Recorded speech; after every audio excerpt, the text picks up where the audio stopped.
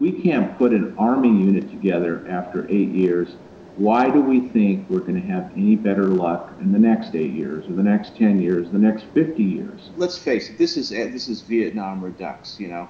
When Nixon wanted to get out, he said, we're going to train the locals, we'll train them up, we'll leave, and things will be just fine in Afghanistan. Well, they're not. I mean, we don't have the political leadership to build an army around it. It just is not going to happen ever, ever, ever. We've spent more than 8 years trying to build a national army in Afghanistan.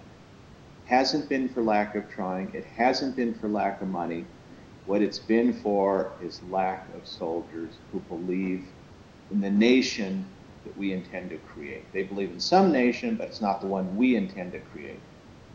They look at us as outside forces, colonial forces, if you like, and no one is ever going to rally around that national army which we create. And that is the reason why there is not a single effective unit in Afghanistan that can operate on its own. The facts on the ground are that he is looked at as a quisling, as a creation of the United States, as a creation of the Bush administration, and he has no legitimacy in Afghanistan. You know, except within his clan and in a couple of allied clans, he has no legitimacy. He's not looked at as the legitimate president of Afghanistan, which puts us in the role of becoming, or we are already, occupiers. It is Vietnam, because what we're fighting in Afghanistan is not terrorism, but it's a war of national resistance.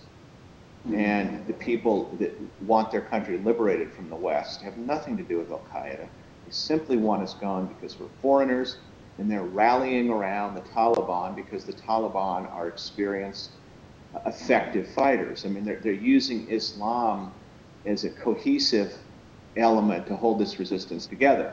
This war in the last 8 years has gone from, hunting Al-Qaeda, driving them out of the country, to a war of national liberation that we're fighting against.